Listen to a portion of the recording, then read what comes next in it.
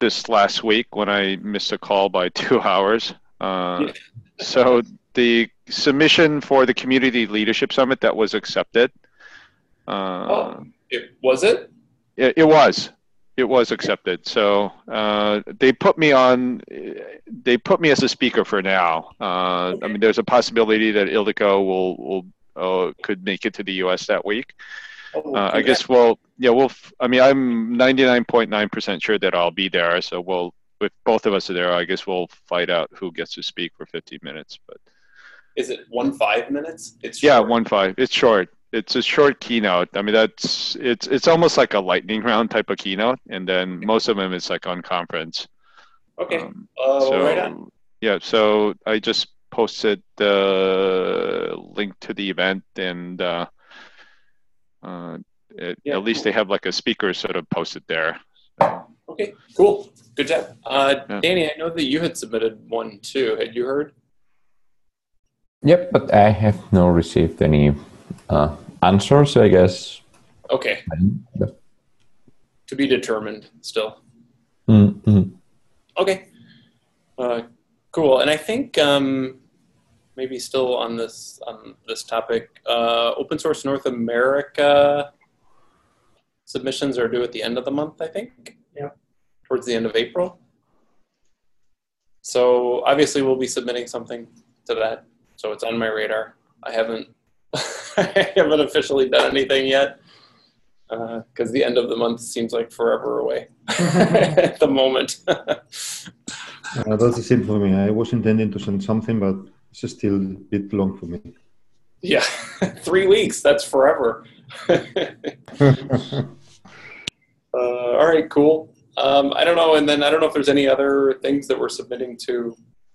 Do we know any others? I mean, we have the stuff that we're doing at the university prior to Open Source Summit North America. But I think that's a little out of band with an official conference submission date. So what the structure looks like. Do we have any details on the OSS Con that we want to host at the Open Source Summit North America? Is that the one that's at the university? Yeah. Like what location, what day, what time, something like that. I think aren't we at the University of British Columbia? Okay. So Sean knows folks. Isn't that right, Jesus? UBC? University. Yeah, I think so. It was in looking for the place, but I think it is. Yep. And he said he had confirmation that we can. I wanted to put it on our website /wiki. Yeah, I mean, it'd be good if Sean can, even on the mailing list, send a confirmation on like dates and like location. I think that would be good to have. I still have to announce in the mailing list the organizing committee. That's something that I plan to do this week. And I think that once we are, let's say, formally organized, we can start to make public all of this, including location and timing and so on, and put an open call for contributions. Cool. Right on. Yeah, right, exactly. The open call for submissions for folks to participate in that. Okay, yeah. Cool. All right, I'll ping Sean. That's on my to-do list. I had a question now that Danielle's on the line. The diversity and inclusion work group? Yeah. Oh, Daniel, this was for Danielle in Maine. Hi, Daniel, German, other Daniel. Yeah, I guess that the problem is that we are too many. Too many Daniels. You can change the name. Before moving into that, so the website is incorrect because it says that it's at the University of Vancouver, and there is no such university. Okay, we will. I think it's UBC, so we'll fix that. It must be UBC. It's the closest university. Now, the university is probably around 1 hour away from the conference center, if I remember correctly. UBC is? Okay. Yeah, so it's not close to where the conference is going to be. Okay. Well, I understood, Shane, that it was not that far away. I mean, if it is 1 hour away, maybe we should consider. Well, you have to take the bus to get there, and so it's not close by.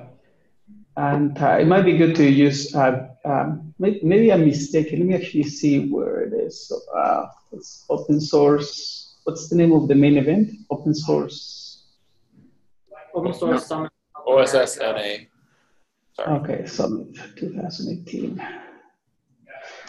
Yeah, I mean, by Lyft or Uber, I don't think it'll take a full hour. I mean, it's been a while I guess it depends what you use, right? So Yeah, I've never used Uber in my life, so. Okay. Yeah, I completely understand if it's a bus, it would take longer, but yeah, I don't think it's that far. I mean, it's been a long while since I've been to UBC from downtown Vancouver, but.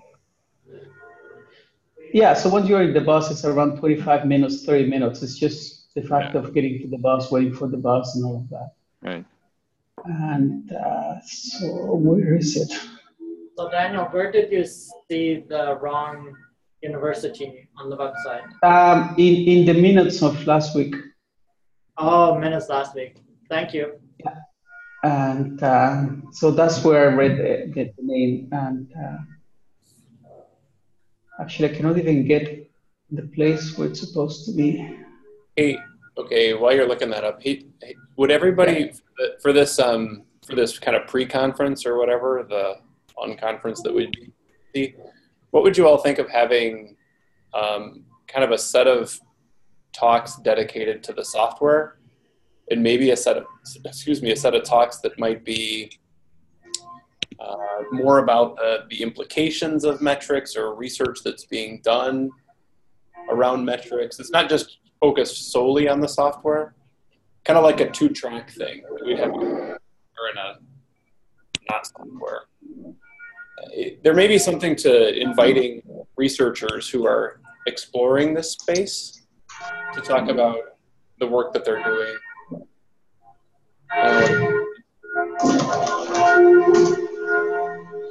Sounds like a church bell.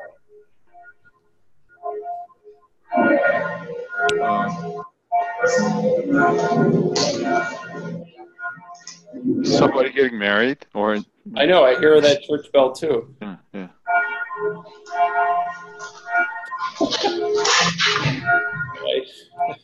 This will be recorded for posterity's sake, by the way. So before, just quickly, so the bus distance, according to Google, is 49 minutes every 15 minutes. Okay. That gives you an idea. So the conference at the convention center, so that's right next to the water in the downtown. The university was just on the other side, and so it will not be straightforward to go from one to the other. So that should be taken into account. Yeah, I mean, but we're doing the event before the open source summit, right? So I don't think people will necessarily be going back and forth. Like if people are staying near the convention center, they just need to make a bus ride, I guess, in the morning and in the afternoon. But I don't know if people will be going back and forth during the day. So from a European perspective, like 1 hour of commuting is maybe too much. It's like being in a different town. But if you find it acceptable, I mean, most of the people I think are going to come from the States or Canada. So if you find that acceptable, that's fine with me. I think it's what we have to go with. I mean, we have to find facilities near Vancouver. And if Sean has essentially free facilities at UBC, I mean... Even when we were at Boston, it took almost that time to get from the city center to the university. So in Brussels. I think it's fine. Personally, I think it's totally fine. Okay, you know better. Yeah, I think it's fine, and the transportation is very efficient. So going back to your question about the presentations. So one of the main challenges, and I see it on that side, and I have talked to Jesus about this, is the biggest problem that I see so far is how to convert this work into papers that I can publish. And I think that the biggest challenge is that a lot of the work in metrics has been done for the last 15 years. So where are we innovative with respect to what has been done in the past? And so there are papers that can describe the efforts that are being done. But I think the biggest challenge is really how to demonstrate that the metrics really measure what they're supposed to measure. Yep. And they can be an indicator of whatever they need to be. And I think that's a very tricky situation and a very difficult one to properly implement and research.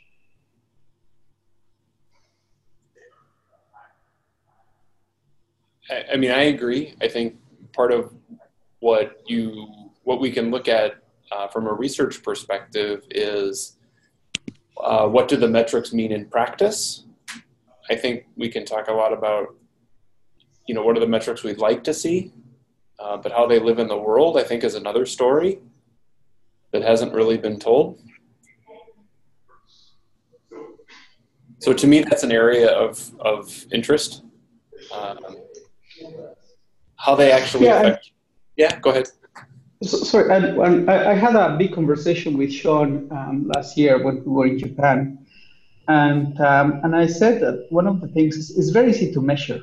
You can measure everything, right? All you have to do is create your ruler and just put notches on it, and then you can measure. Yep. What's very difficult is to demonstrate the usefulness of a particular metric. Yep. And so I think that's what I feel one of the biggest challenges of whatever we create. What if we spent time in Vancouver talking about this? What are the research avenues? I think it would be a good idea. Okay, I like that idea. Okay. But in any case, and of course, I think that. Sorry, go ahead, Jesus. No, I was going to say that most of the people interested in CHAOSS are not academics. I'm not talking about the people doing the stuff, but about the people doing interested in the results of CHAOSS. So, I mean, this topic is interesting for all of us. I mean, for you and for Daniel and for me, but I'm not sure if it is interesting for the CHAOSS community at large.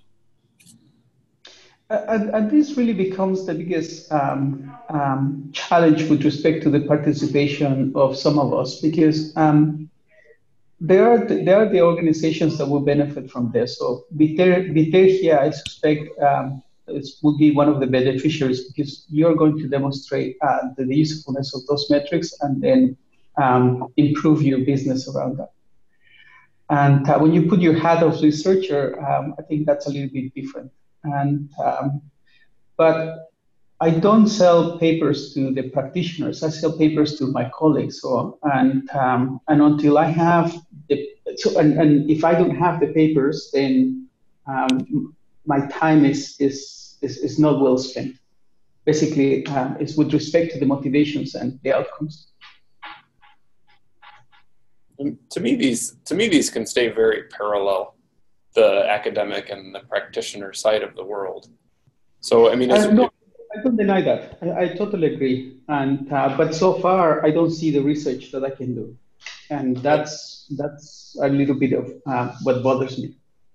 So, yeah, let me translate that into another language. From the academic point of view, it's very difficult to justify the time spent in this, because you cannot publish papers that are going to help you to improve your curriculum. And that happens to me as well. So every time I have to make a decision of spending the time writing the software, dealing with how to use it and stuff like that, or writing papers. And in some cases, both things can be aligned, but that's very rare. Usually you need to choose. And I completely agree with you, Daniel. That's a problem for the participation of academics and something like this. But I don't see a way out. I mean, I've been living like that for maybe 10 years, and I have my brain is split between what may be of interest to the industry, what should be interesting to the academia. Unfortunately, because I think things interesting to the industry should be also interesting to the academia, but I've learned that's not the case usually. Or maybe you need to present it in so many in a way which is so different that really it means doing it twice. And in some cases, you can align everything, but that's not easy. To me, oftentimes it's just an issue of language. So the language that I use in an academic paper as you know, is quite different than the language that I would use in a presentation that I would make at, say, Open Source Summit North America. But to me, they're really parallel with one another. If I'm exploring how metrics are used to derive value, I mean, to me, that's a very important academic question as to how these things live in the world. And it's also, as I think you were pointing out, Daniel, a very important applied question as well, as to what are the cases by which these metrics live in the world. And to me, the effort just comes from setting the language straight for the different audiences. I don't know. So in some cases, we are finding that industrial track venues and stuff like that, they appreciate the kind of things that we do with the industry. But in some other cases, I mean, you can try to understand a whole community, for instance, and do a very good study of them with the community itself or the industries participating in it, appreciate it. But when you come to an academic venue, usually the complaint is, well, we don't know if this is general enough for being a public. And I understand that concern because I have it with many papers that are published as well. Finding the middle ground, I agree with you, Matt, is in part about a matter of the correct wording and the correct terms and so on. But there is another thing which is more related to the final ends of what you are doing, which is a bit different between trying to understand something and solving a specific problem that an industry may have and converting that into let's say, a kind of a theoretical model that can be tested in several projects and can be really useful for a paper.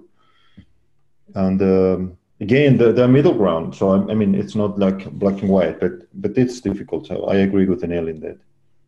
Well, I would honestly, if we have an opportunity to talk about this issue, I think it would be beneficial to the academic side of things. And I think it's very important that we continue to align the academic findings and the work that people are doing with the work of the CHAOSS project.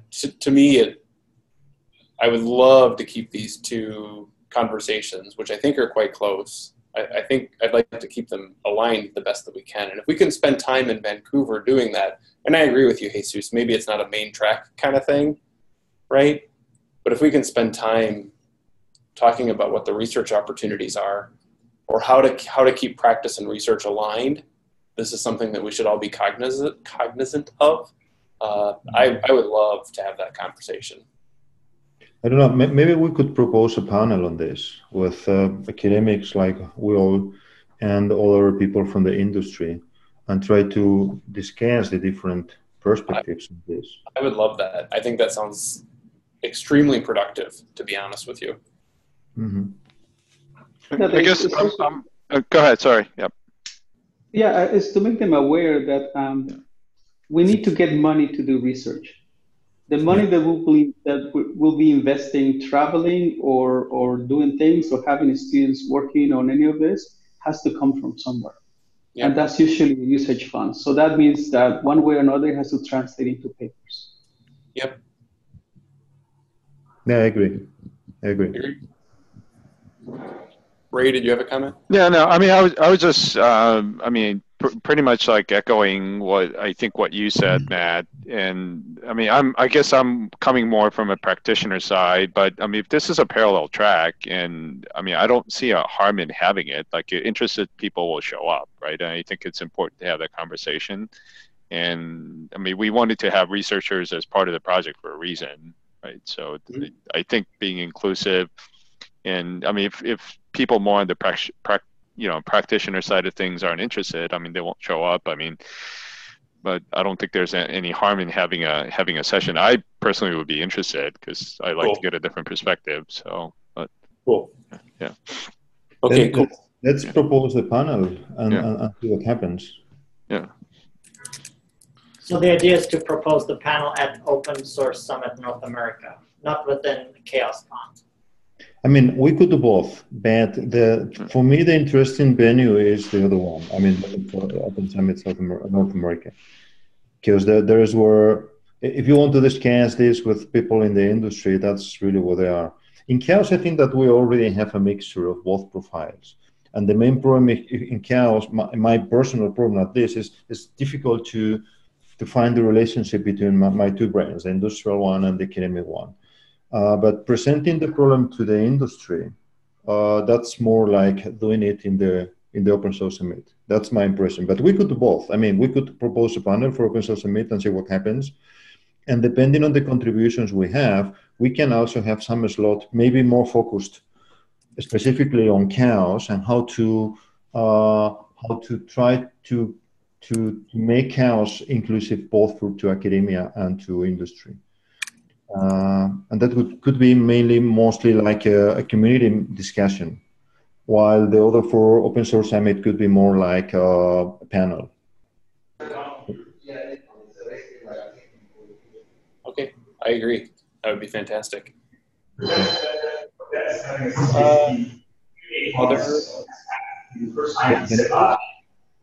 Daniel, are you saying something?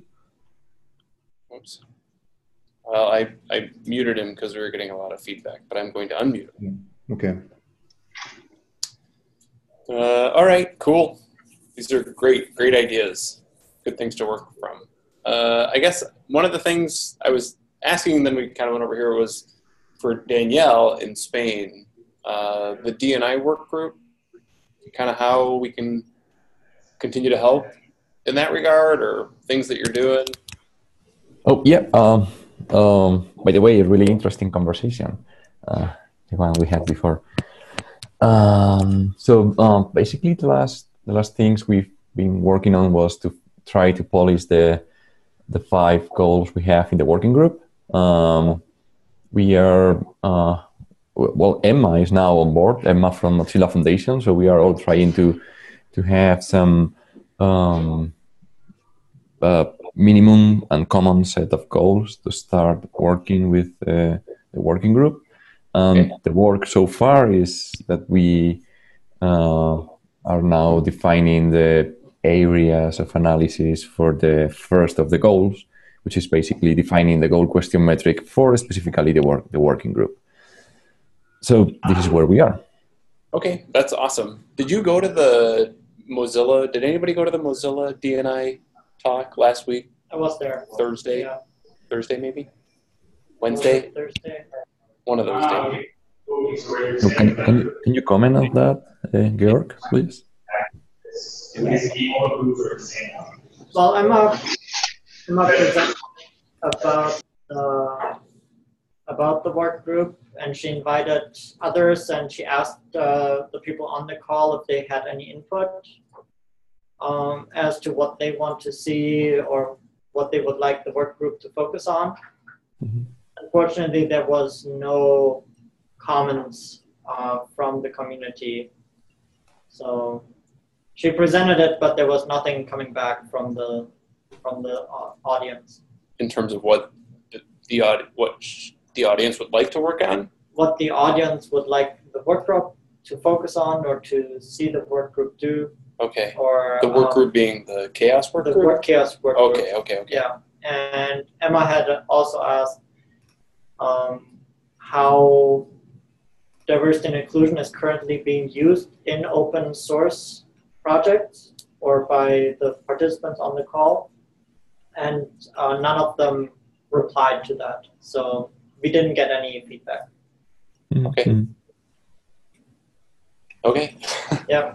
Okay, thanks. And well, basically the next week on the 18th at 5 p.m. Central European time, we are having the next diversity and inclusion meeting.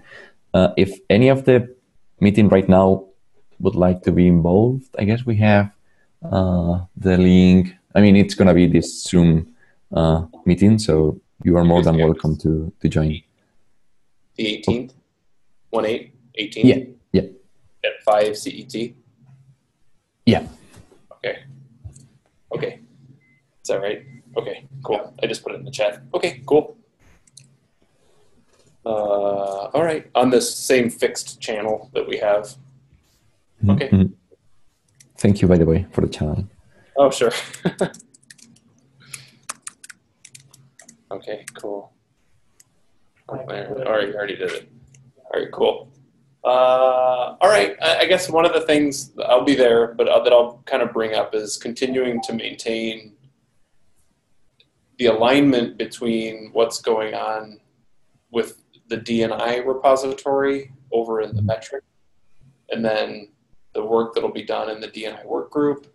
I think this has come up a number of times, that important to make sure that we don't have several instances of the same thing all over the place, not all over the place, but in two different places, is to just reduce confusion. So the figuring out a way that we can stay in alignment or indicate that the metrics committee is the current stable version and the work group is the evolving version, and that work group releases to the stable. Something without getting overly complicated. I don't know what the right answer is here. That we don't have that's a goal question GQM, goal question method pages, one sitting in the metrics committee and one sitting in the work group. That's all. Yep. The point here is that we are still, we have kind of started from scratch in terms of checking that everyone feels comfortable with the goals defined in the working group. So we have not even defined the next questions. So we are still defining those. So basically, once we are producing this, we'll try to move things to the other. Yeah. But I think over on the metric side, I will totally defer to what comes up out of the work group, just so I know what you want. Yep. Yeah, that makes sense.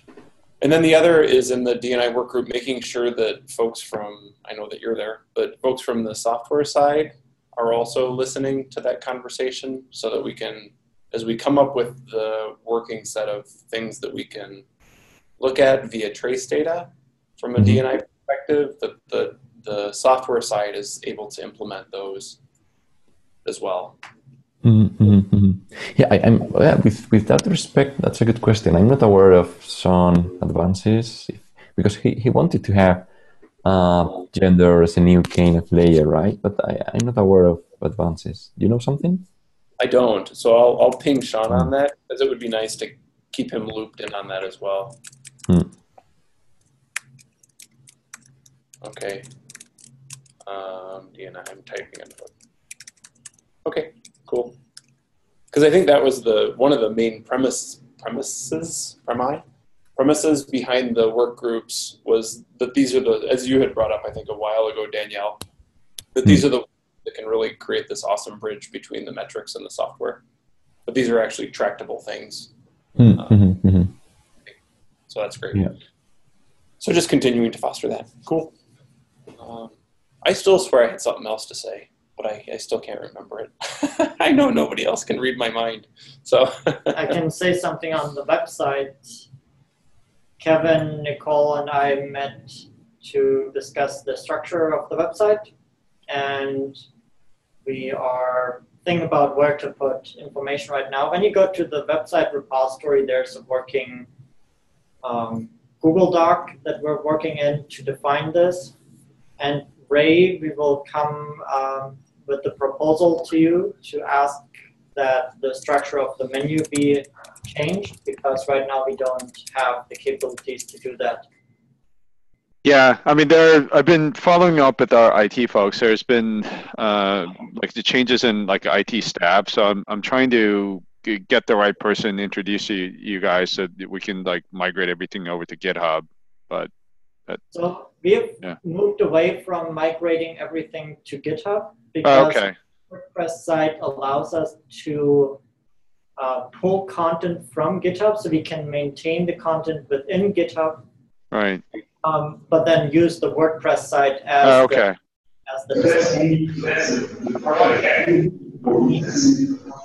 is the ability to change the menu structure, or someone at in the IT to change it for us, since right now we can't do it. Okay, yeah, just let me know, and then I'll forward it to the right folks then. So. Awesome, thank you. All right, thanks. I remembered my question. It's for you, Ray. Yep. So, is it possible that we could ever make a small video about the CHAOSS project via the Linux Foundation. That would be a kind of a professional looking video. If we could come up with the text or the copy, whatever you call it, for the video. Even just like a 3 or 4 minute overview of the project. Yeah, I mean that's like a question. So is this just an overview, is it mostly like somebody presenting an overview of CHAOSS, or what kind of video are you thinking of? Exactly, that's it. I always feel like when I do it, it sounds like I don't know, it sounds like me. It sounds professional. So I don't know if the Linux Foundation has anybody or any group. We have somebody here at the university. Yeah. Who I could work with, but I just thought I'd ask. Yeah, I mean, there's a group of people. I mean, for other projects that I've been involved in, a lot of times we hired like an external, like a videographer. But I mean, those projects had like a separate budget, like a marketing budget, as an example, to pay for those. Well, if it's not part of what's going on at the Linux Foundation, then like I said, there's a person here who does this professionally. Okay. So I'll do it that route. Okay, cool. Yeah. Okay, cool. All right. What else? Anybody else? Topics for today? Yeah, I have just a minor comment. In Grimoire Lab, we're starting to look at the Gerrit data. Ray, I know that you are specifically interested in this. So the idea is to go through the data that you can extract from Gerrit and try to find out the kind of information that is useful. Because right now, Grimoire Lab is not getting information about, for instance, the votes or who is reviewing and stuff like that. It's only getting information about who starts the code review. So if anybody wants to be involved, I'm starting to write some scripts, and some of them are already in the Grimoire Lab tutorial, but I'm starting basically to explore the information, how to capture it and so on. And the next step would be how to visualize it. Danny was also doing our work in this based on the eventized indexes, which basically means converting everything happening in Gerrit to an event, like when somebody reviews an event, for instance, so that then you can query the database with all of that information. So the idea is basically to do the same and do it in a way that we can do something similar to GitHub pull requests later. So if some of you want to join, I'm more than happy of working with you. That's nice. Have you talked with Sean too about connecting? I know that the new GHData/Augur project, connecting that with Ansible. Have you all continued that conversation? I was in the webinar this afternoon. Well, my afternoon, and yeah, he was commenting on how easy it is to pull new metrics. Okay. The main thing is that for this, he would be needing a new data source. If he starts with Gerrit, but he was again commenting on how to include Perceval as another data source, and I think that could be the easiest path for doing that. In any case, in the context of this working group that we decided to start on the metrics, we also need to have something similar. So. Okay, because to me that seems to be still the most sensible yeah, I think thing for everyone. Yep. All right, cool. Anybody else? Comments? On the governance repository, I create a pull request on the code of conduct that I would like the governing board to review and approve. It's the changes we've talked about before of making the code of conduct team definition more inclusive and allowing less specified collection of people and changing the number to an uneven number so that we always have a tie-breaking vote. And I would like this change to be approved before we then elect the team so that we don't have to change the team constellation again. Do you have a link for that? I can post a link to that, yes. So basically, how the zero goes in the aggregate. Alrighty. Thanks for working on that. Yep, no worries. Alrighty. Any other burning issues for people? These are great. Yeah. Just a comment, and this is kind of the big question. But I was looking for students in terms of the outreach and Google Summer of Code. The outreach people have a great website. So basically, you can list. They have a list of people and mentors and students and so on. But for some reason, I cannot find a similar list for Google Summer of Code. So for the people involved, perhaps in OpenStack or in somehow related, is there a place where I can look for such list of students? You know that we are now projects. We are now focusing on OpenStack, trying to understand mentorship in OpenStack in this specific case. So I have the list of outreach students.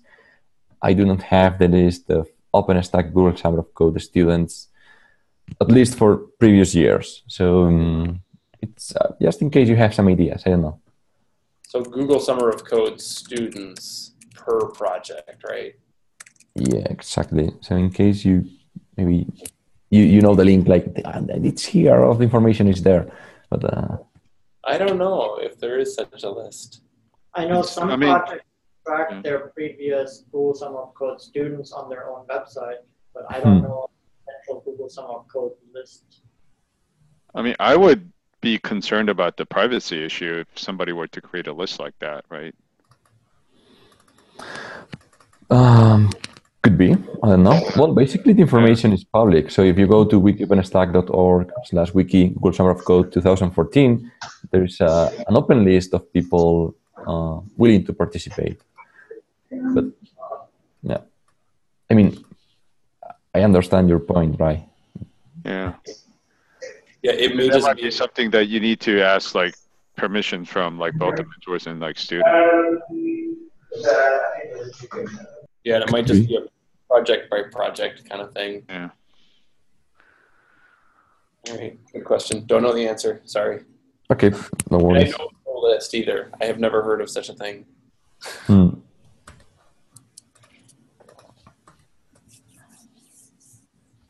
What is that? Just an example. That's the best I have in terms of list of people.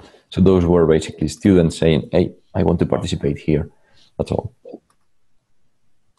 Student applicant. Oh, they list everybody that even applied. Well, we have something similar on our repo where we asked students to self-list themselves. Yeah, list themselves. Well, I'm actually thinking about getting rid of that list after we select because I don't see the value in keeping this list. What is the value of such a list? Oh, well, basically what the study we are trying to carry on is to understand, let's say, mentorship. And for this, we are analyzing outreach and Google Summer of Code.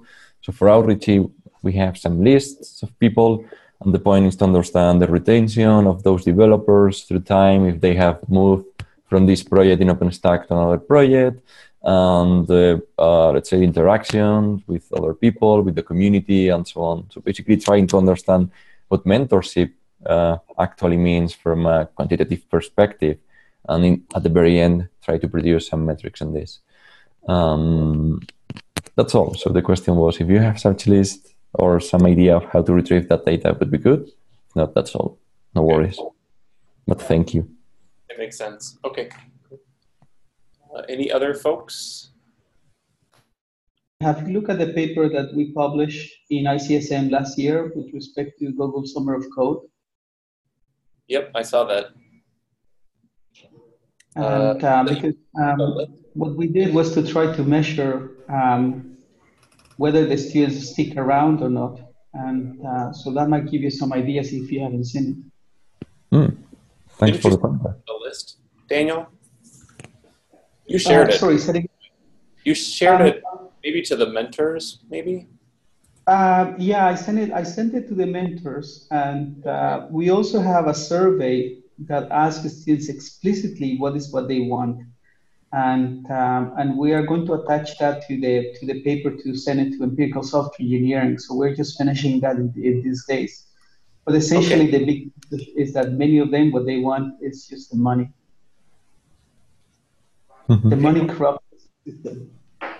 I can, I'll track down that paper and send it your way, Danielle.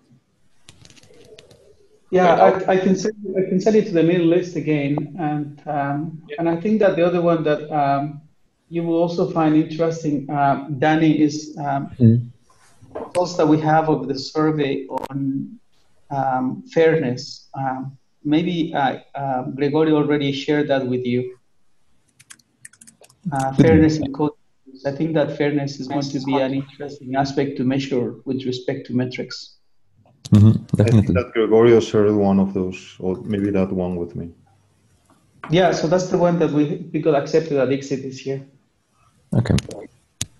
Can you send that to the list again, Daniel? Sorry, say it again?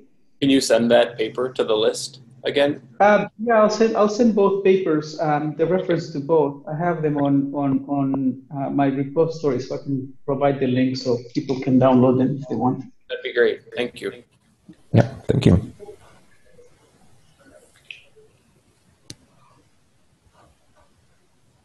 All right.